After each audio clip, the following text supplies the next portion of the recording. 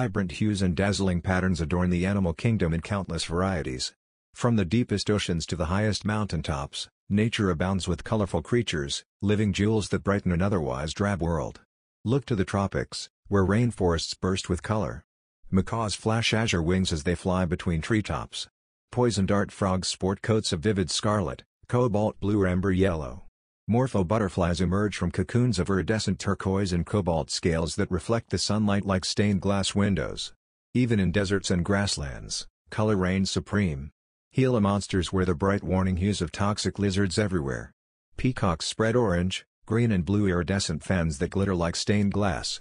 Chameleons change their colors at will, fading into the background one moment and standing out as a beacon the next. In the seas, tropical fish swim in shimmering schools of gold, crimson, electric blue and aquamarine.